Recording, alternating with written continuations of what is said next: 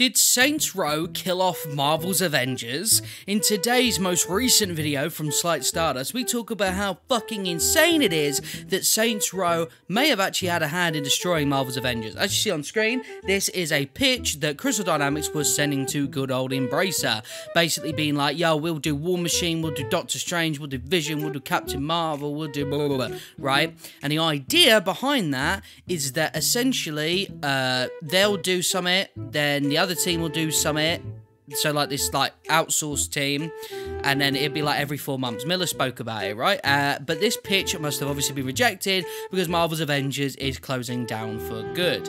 Now, the reason I say Saints Row might have something to do with this is this article right here. Saints Row reportedly cost over $100 million to make, which is fucking ridiculous. Listen, as someone who actually somewhat enjoyed Saints Row and definitely thought the hate was a bit over the top, I also can understand just how much of a colossal failure this game was, right?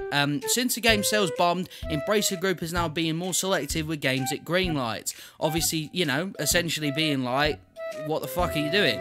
Right, this was a quote they said. To simplify, each project has to earn its right to exist, which means we'll increase our efforts to put quality first even further, and make sure we create unique, positive player experiences. Now, ladies and gentlemen, boys and girls, if there is a game that has not earned its right to live, it's Marvel's Avengers. So obviously, I know I'm such a dickhead. I know these are the Steam charts, right? I understand that, like, you know, it's not all the player base, but it's definitely it's all the numbers we have. It's the only thing we can go off of.